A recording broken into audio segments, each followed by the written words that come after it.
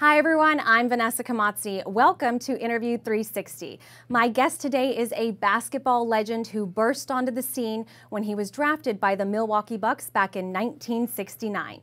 His success with the Bucks led him to join the Washington Bullets in 1977, where he made history with his team a couple years later, becoming the first professional U.S. sports team to be invited to play in China. We'll talk more about that historic visit later, but first I would like to welcome NBA All-Star Robert Dandridge to the show today. Hi Bob, so good to see you. Well, thanks for having me, and it's a pleasure to be here. You played at the top level as a professional NBA player. You are a two-time champion and a four-time All-Star. Was there one defining moment in all of your career that you're most proud of? Well, that's a twofold answer to that question. The first being having won the championship here with the Washington Bullets and being an intricate part of that championship. And the other part is having my number retired as a Milwaukee Bucks. That means nobody else will ever wear that number, so don't ask for it if you come to Milwaukee. You know, you dream about certain things as a young kid. Some people dream of being a professional hedge fund person or a doctor or an astronaut. My dreams at night were to be a professional athlete. And I virtually lived basketball night and day as a youngster. So basketball has just always been a passion, and it just so happens that it worked out well for me. I would say it worked out more than well. Let's talk about 1979. That was a historical trip. You were playing with the Bullets. You went to China. It was one of the greatest, probably, adventures of my life, and I called it an adventure because we got a chance to see places that you only read about. We probably didn't realize the significance of the trip. We knew Nixon had done some things and that was historical. But for us, once we got there, we realized that it was a historical event. Not only as far as basketball, but as far as U.S. citizens being able to go into the country. Absolutely. And it was a landmark vacation. You know, we as athletes, we just thought it was a vacation, that Mr. Poland was just this nice guy, but when they started using words like the State Department and, you know, we being ushered around by the top officials in China, then we realized, wait a minute, this is not just a basketball thing. This is an international breakthrough. You were so privileged. How were you received by the Chinese people? It was an air of excitement in Beijing at that time because we were the first U.S. team to come there, and especially the first U.S. team to play against the Chinese in China.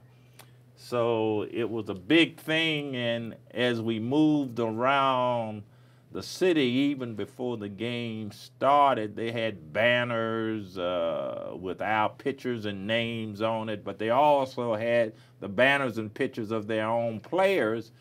And in fact, I can't remember the name, but they did have quite a few good players. I do remember that, and it was a tough game. What? Okay. It was not an easy game, and but it was just exciting.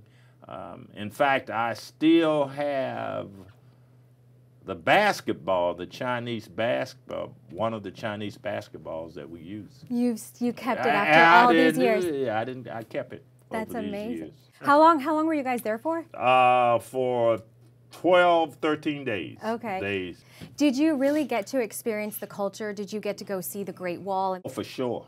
I mean, to travel to the Great Wall from Beijing, which was about a 2.5-hour ride, have walked and spent time in Tiananmen Square. So to see the panda bears that weren't in the Washington Zoo. Right, you were in China. Yeah, we were in China for real. And to eat real Chinese food and not American Chinese food, because I guess some of us, me included, was expecting chicken and broccoli or eggs. General Chow's chicken. General Chow's chicken, but we saw none of that. And so you really got to try it, like because I had read that your trainer, John Lally, actually had packed like 30 cans of tuna in a suitcase, and one of the players lived off of that. But that wasn't you. No. And then it was a cultural thing not to offend your host at that particular time, but the food we did eat, it was tasty. They drank a lot and toasted a lot at every meal. And so that was good. That was a good part of being there.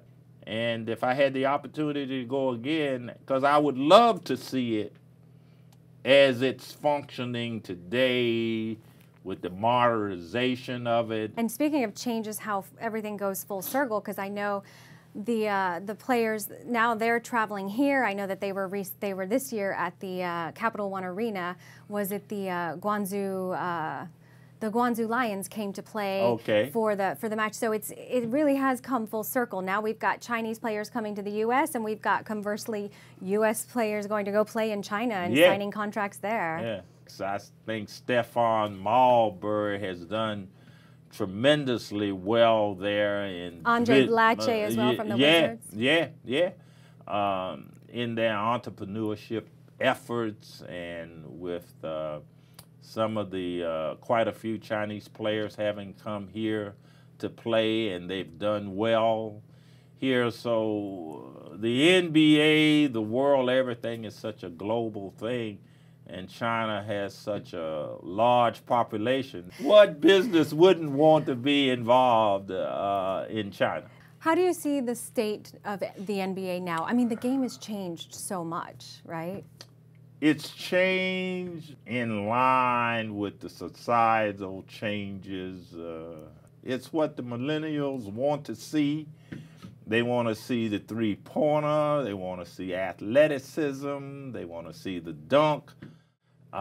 It may not be basketball at the purest of forms. I think it's a big entertainment factor that's involved, and it's a part of it is, kids come in at such a young age, so the fundamentals on the game has been lost, but the millenniums want to see entertainment, and the league has been smart enough to provide entertainment. You think it was a tougher game when you were playing? Oh yes. Yeah, much tougher. It was a much tougher, more physical game, and back then you only had 10 positions on a team. Now you may have 15, and you still got 3 more guys that you may carry.